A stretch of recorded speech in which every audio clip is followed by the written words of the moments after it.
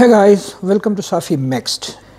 In this video you will learn how to develop the first page of your thesis in Latex. However, before coming to that, I would like to first discuss the packages needed for developing a complete thesis. So you see, usually the document class report is used for developing thesis, and in the first argument, which is enclosed inside square brackets, you put the size of your text. So 12 mean that your text in the thesis will be of size 12. Then the graphics package is needed. This package is required for incorporating figures. AMS fonts is needed for maths fonts. AMS maths is for equations. AMS symbol for special symbols inside the math. Array is used for developing tables. Subfigure is used for producing figures side by side. Wrap figure is used for wrapping text around figures. Float is used for adjusting figure inside a page.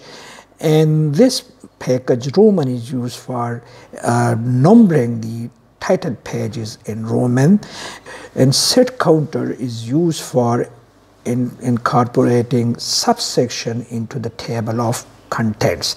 So with that said, so let us first generate the title of the thesis. That can be done through this command. I enclose the title inside the center command and put the title as the argument into the command large. This will produce a large text title. If I build the document, you see the title of the thesis. My thesis on quantum information and quantum computation for MS degree is now generated.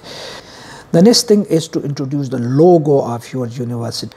That you can do under figure environment, and inside the second argument to the begin environment, I put an H, which asked Latex to put the figure right at this position.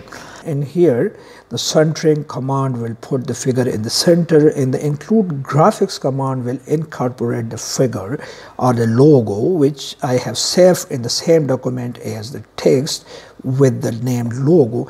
If I build the document,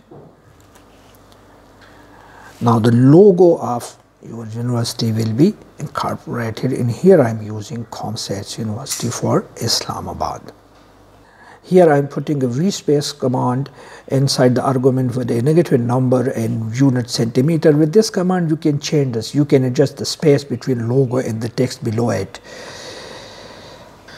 Now let us see how can we incorporate the information of the author of the thesis. That I do by again writing things inside the center, begin center environment. And this EMPH is a command for the text style, and then I'm putting the large text and then putting by, and then I enter a line. So starting from a new line, here is the name of the author, here is the registration number of the author, and then I put a V-fill, vertical fill, so this remove all the spaces from the thesis, and then the name of the thesis and then the department.